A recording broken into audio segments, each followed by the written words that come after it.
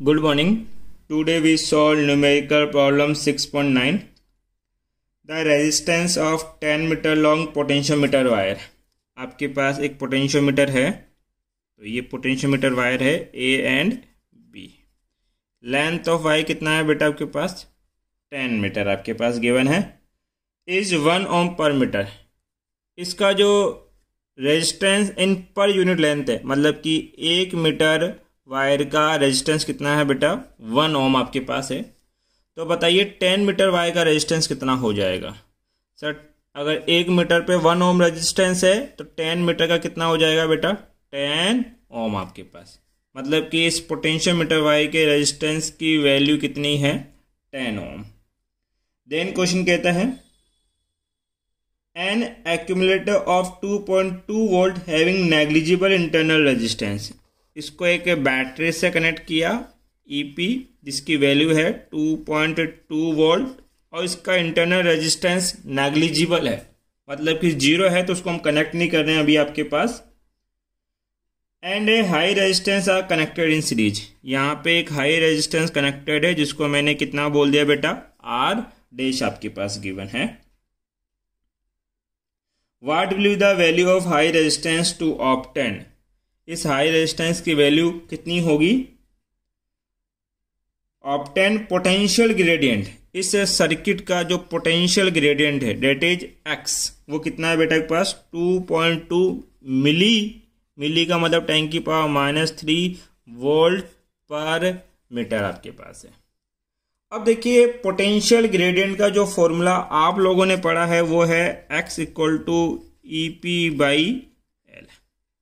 Potential drop in per unit length is known as potential gradient. EP = क्या होता है? IR/L. तो इसको हम ऐसा लिख सकते हैं x = IR/L.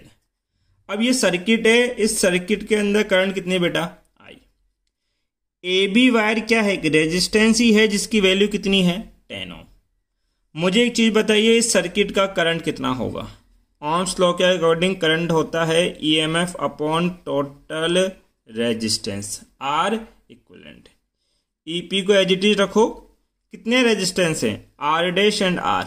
Both are connected in series, so R equivalent = R dash plus of R. I की वैल्यू को अगेन रिप्लेस कर दीजिए, तो पोटेंशियल ग्रेडियंट का फॉर्मूला कितना हो जाएगा? EP R dash plus R multiply of R/L.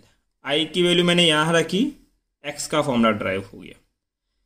अब देखिए आपके पास दोबारा रिसोल्व करते हैं. X कितना गिवन है? 2.2 × 10 की पावर -3. पोटेंशियल ग्रेडियंट EP कितना है? 2.2. R डैश कैलकुलेट करना है. R कितना गिवन है? 10 मल्टीप्लाई बाई R कितना बेटा? 10. और लेंथ कितनी है? 10. कैंसिल हो जाएगा. 2.2 से 2.2 भी कैंसिल हो जाएगा. यहाँ कितना रहेगा? ये 10 की पावर -3 है, इसको मैं लिख सकता हूँ 1/10 की पावर +3 = 1/R डैश प्लस 10. ध्यान देना, यहाँ क्रॉस मल्टीप्लाई करोगे R डैश प्लस 10 = कितना हो जाएगा? 10 की पावर 3 उधर जाएगा. 10 की पावर 3 का मतलब क्या है बेटा? 1000.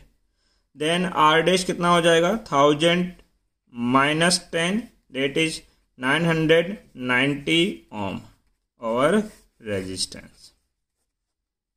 Thank you.